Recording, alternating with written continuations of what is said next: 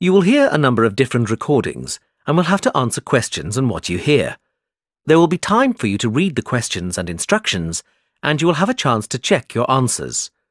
All the recordings will be played once only. The test is in 4 sections. At the end of the test, you will be given 10 minutes to transfer your answers to an answer sheet. Now turn to Section 1. Section 1. You will hear a customer asking for help in a shop. First, you will have some time to look at questions 1 to 7. You will see that there is an example which has been done for you. On this occasion only, the conversation related to this will be played first. Excuse me, where are the dresses? They're at the end of this aisle, on the left. Can I help you with anything? The assistant says the dresses are on the left, so left is written as the answer. Now we shall begin. You should answer the questions as you listen, because you will not hear the recording a second time. Listen carefully and answer questions 1 to 7. Excuse me, where are the dresses? They're at the end of this aisle, on the left. Can I help you with anything? Yes, maybe. I'm not from around here, so I don't know this store. Well, I can help you with anything you need. Fantastic. I'm actually down here for my brother's wedding, and I need something to wear. I've just started a new job, and I haven't had time to get anything yet. I'm looking for something smart. Maybe a new dress. Well, what about this one? I think it's too hot for long sleeves. Yes. Well, this one has shorter sleeves, and it still has the bow, which I think is a nice detail. Or there's this patterned one. I'm not keen on a pattern. I think I'll go for the one with the bow. Do you have it in a size 10? Let me have a look. Yes, here. Great. I need a hat, and then I can try them on together. What kind of hat are you looking for? What about this one with the flower? Yes, but if I may suggest, a taller hat would add to your height. Really? Yes, try this one. Oh, I see what you mean. We have this style with the single flower or with a small bunch, and it comes with a wide or narrow brim. I like the narrow brim and just the one flower. Can I have a blue flower? I'm afraid it just comes in cream. Well, it goes with the dress anyway. Great. I'll place an order and have the hat sent to you. It'll take about 2 days to be delivered. Is that okay? Yes, that's fine. I need to take down a few details for delivery. Can I take your name? Ellen Barker.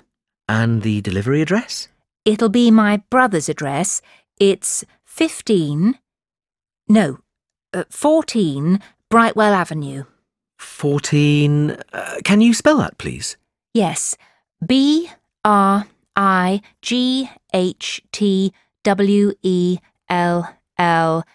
Avenue, Staybridge, Kent, DA4 7DF.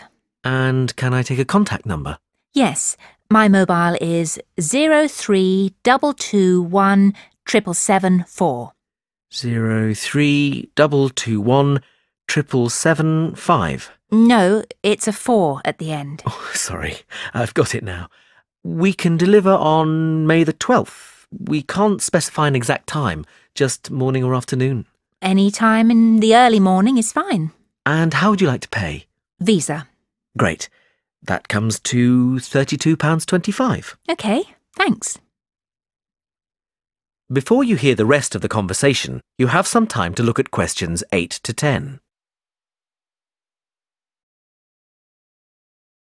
Now listen and answer questions 8 to 10. I'm just going to try this dress on and then look for shoes. Where are the changing rooms?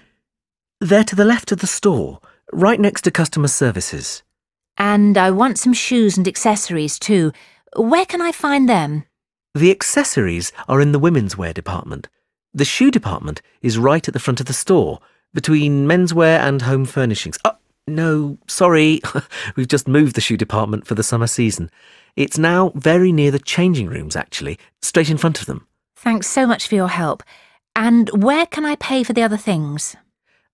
The cash desk is at the front of the store, by the menswear. Thanks. That is the end of section 1. You now have half a minute to check your answers.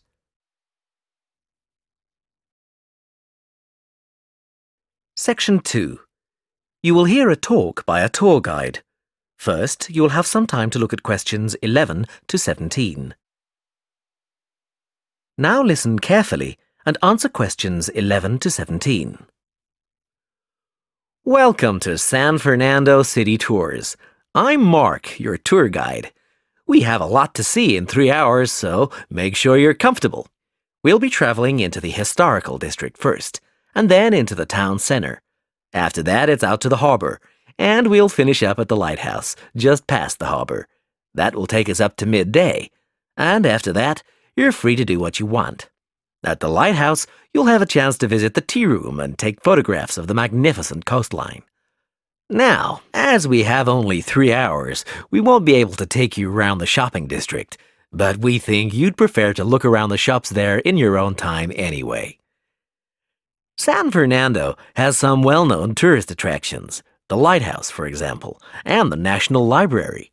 However, the little-known military museum is not to be missed. Be sure to visit before you leave. Now, there's a lot to do in San Fernando. Indeed, there really is something for everyone. For those who love the water, I can recommend a trip on the Seafarer, one of the most famous boats on the San Fernando River. It does an evening trip with a 3-course meal included. It's great fun for everyone, but especially for young people in their teens or 20s. After 9, there's a disco on the boat, and it gets really lively. Then there's a climbing wall near the town center. It's incredibly popular, with a large wall for expert climbers and a smaller wall for novices. There's a junior wall and a creche, so it's a great day out for those of you with kids. And if you like walking, there's some great walking tours. The City Sights tour is highly recommended, as is the walking tour by the coast. But that one's only for the fit, not really suitable for children or the elderly. For more mature people, or those less able to get around, I would suggest a tour around the vineyards. It can be done in the luxury of a coach, and it's a wonderful way to explore the region's wines. Before you hear the rest of the talk, you have some time to look at questions 18 to 20. Now listen and answer questions 18 to 20. Naturally, there's a charge for all these attractions, but you can get 15% off if you have an Explorer Pass. If you don't have a pass but would like one, the driver here has application forms. Just ask him for one and fill it out while on the tour. Then you hand it into the tour office. Normally, it costs $10, but this year it's just $7. When you hand it in, you'll get your picture taken for the card on the spot, and then your card is ready to use. Remember to show it whenever you pay for anything. The discounts apply not just to tourist attractions, but some bars and restaurants.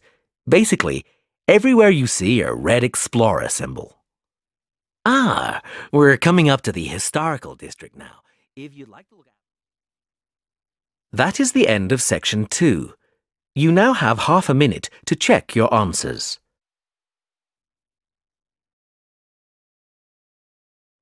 Section 3. You will hear 2 students and their tutor discussing a wildlife presentation. First, you will have some time to look at questions 21 to 26. Now listen carefully and answer questions 21 to 26. Hi, Katie. Hi, Ian. Come on in. Hi, Professor Gordon. We wanted to talk to you about our wildlife presentation next week. Have you decided how to organise it? Yes, Professor. At first, we were going to focus on the cat family, but then we decided to talk about nocturnal animals instead. Yes, good idea. And how is your planning going? It's going well. We think we have enough material for 20 minutes. The advantage is that there are so many visual aids we can use. We found lots on the internet which we think will be really interesting for people. The problem is that this topic has been hard to narrow down. If anything, we've got too much information for just 20 minutes. How do you think we could narrow it down further? It is a broad subject. There are a few ways you could do it, but I'd recommend just looking at a representative sample of nocturnal animals, just 4 or 5. Yes, and maybe we could choose one animal from each continent, or a land creature, a marine creature and a winged animal. I like the idea of separating it by different types of animals. And if we limit the detail, we'll definitely have enough time. But don't limit the detail too much. Also, think how you're going to interest the audience. Well, we're going to have a picture for each animal so we can talk through the picture. That's a nice idea, but don't limit yourself to pictures. If you can find any clips of the animals, use them. Showing brief video clips can keep an audience interested. I'll look on the internet tonight. And think of questions to ask your audience. People like to be involved. Yes, that's a great idea. Anyway, Professor, we've been practicing our presentation and we'd like to show you a small section. Is that okay? Well, we just have a couple of minutes left, but go ahead. Before you hear the rest of the conversation, you have some time to look at questions 27 to 30. Now listen and answer questions 27 to 30. Well, we were thinking of presenting each animal with a picture and describing their physical characteristics. OK, but not in too much detail. That's just background information. We'll start with the jaguar. I'll introduce it by saying that the jaguar is a nocturnal animal and the only species of the genus Panthera to be found in the Americas. Like any cat, it has whiskers and it can move quickly. Its spine has great movement, meaning a jaguar can take long strides, sometimes up to 5.5 meters. This can make it a deadly predator, as you can imagine. Moving on to the fur, its fur is quite distinct. The markings are like black donut-shaped spots on its otherwise yellow fur. People often confuse them with a leopard for this reason. Now, the tail is interesting. Although people think that the tail has stripes on it, the fur on the tail actually is similar to the body, with black circles around the lower section. The jaguar is generally a creature to be feared. Oh yes, I should have mentioned this earlier. Sorry, like most cats, it has sharp, retractable claws. Yes, that's fine, but be careful. The jaguar is usually thought of as nocturnal, but strictly speaking, it's crepuscular. In other words, most active between dusk and dawn. But as long as you mention this, you can put it under the umbrella of nocturnal. Is that all? Yes, I think so. Thanks, Professor. That is the end of section 3. You now have half a minute to check your answers.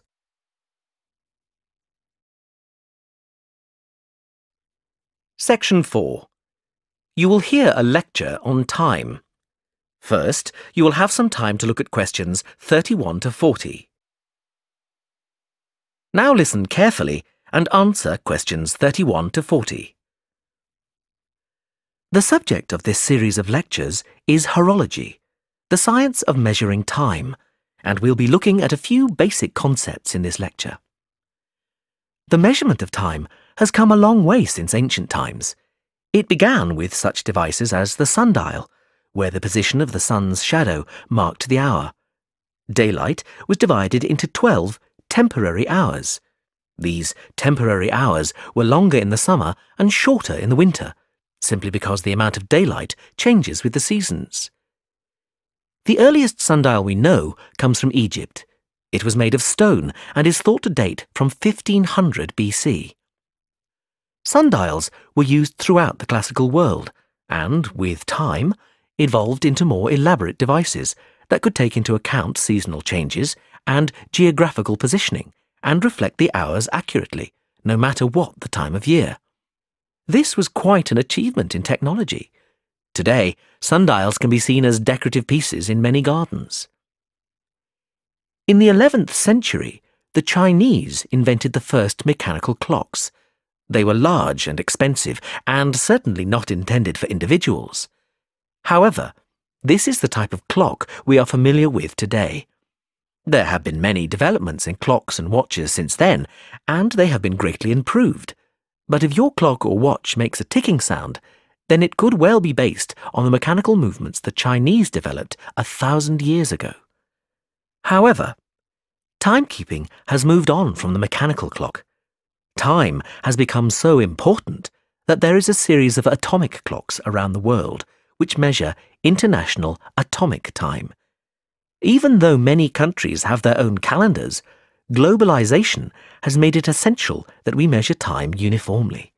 That we know, for example, that when it's 6 a.m. in the United Kingdom, it's 2 p.m. in Beijing. This standard was set in 1958. Now these atomic clocks are situated in over 70 laboratories all over the world. There is so much to cover about the development of time measurement that I would like to refer you to the reading list. The core text is The Development of Time, Theory and Practice, but there are many other useful texts.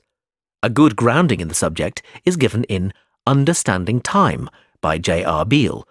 Although some sections lack detailed analyses, it does offer a good foundation. Also, Time, Concepts and Conventions is quite a useful read. You might think from the title that it's about the philosophy of time, but this isn't the case.